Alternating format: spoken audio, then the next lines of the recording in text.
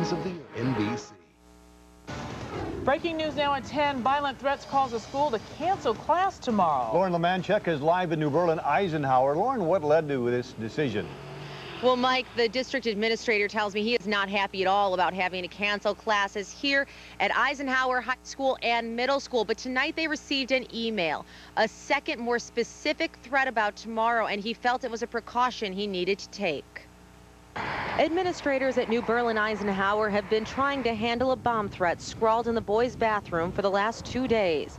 They didn't think it had much credibility. Many students blew it off. There's this big assembly tomorrow, so some of them are worried, but I don't think anyone is really taking it seriously. Police swept the school yesterday and today with plans for another thorough inspection tomorrow. The school has been on lockdown. Extra squads have also been assigned to the area. That was enough for this mom. And I really trust the administration there, and the kids were fine. But tonight, after a second notice was sent to a handful of people, including today's TMJ4, New Berlin's leaders began to rethink their decision. The head of the district told me he and police have decided they just can't take the risk, so they opted late this evening to cancel school. They need more time to ensure safety. There is a reward of $1,000 being offered for information. The police say they have a few solid leads, and they are fully intending to find the people responsible for this. Live in New Berlin, Lauren Lemanchek, today's TMJ4. Hopefully that email will help them track them down. Thanks, Lauren. Breaking news now. A pedestrian struck and killed tonight. You're watching Fox 6 Wake Up News with Mark Concannon, Kim Murphy, Nicole Coughlin.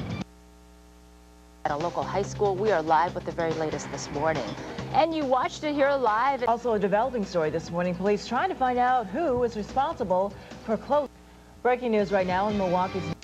We're also tracking a developing story right now out of New Berlin. Police there want to find the person who forced Eisenhower High School to close. That person could be criminally charged. Nicole Coughlin live in New Berlin with more. Nicole? Yeah, good morning, guys. I can tell you the person or people responsible for this threat are about to find themselves in a whole lot of trouble. New Berlin School District taking this very seriously. And as you said, classes today canceled at New Berlin Eisenhower Middle and High School. Now, district leaders made that call to cancel classes, that is, after they found a threat Wednesday. The first threat was found out Wednesday afternoon, etched on the boys' bathroom here at school.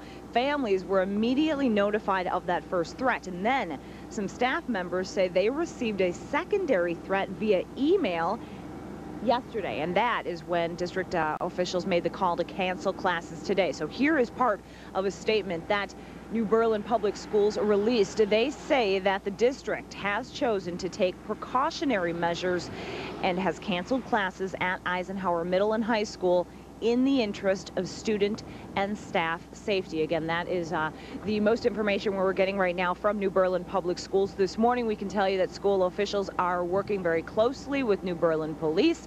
And again, this investigation underway, and whoever is responsible looking at some serious consequences here. We're reporting live this morning in New Berlin. Nicole Coughlin, Fox 6 News. Nicole, thanks. Middle and High School, New Berlin Eisenhower, and says that there was some sort of threat etched in the boys' bathroom on Wednesday, so class is canceled there as a precaution. And school leaders say they're working closely with New Berlin Police to get to the bottom of this threat. Plead guilty to a felony and a misdemeanor in his state case. Prosecutors originally charged McGee with 7 felonies and 5 misdemeanors, accusing him of election bribery and conspiring to have a man. Well, some people think that Boston College has gone a bit too far. Since July, Victoria's Secret has been selling university-themed clothing at some of its stores. And that's got some of the Catholic school's alumni up in arms. They feel BC shouldn't be merchandising with a sexy lingerie store. Just appalling and disgusting and disgraceful that Boston College, a Jesuit school, and at least... Slick roads this morning, not causing... Eisenhower for a bomb. They didn't find one, but by late afternoon, they did have a suspect.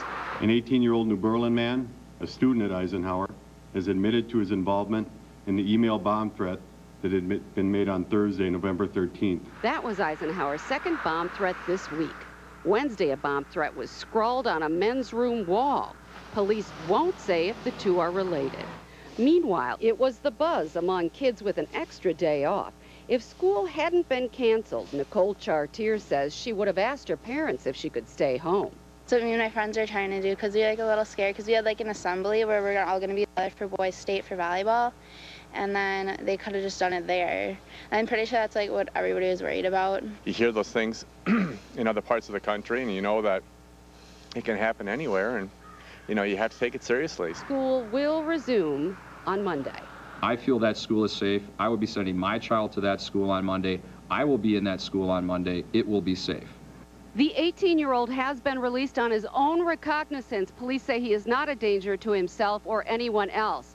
Police will not tell us what direction the investigation is going in or if their suspect is responsible for the first bomb threat earlier in the week. In New Berlin, Julie Feldman, Fox 6 News.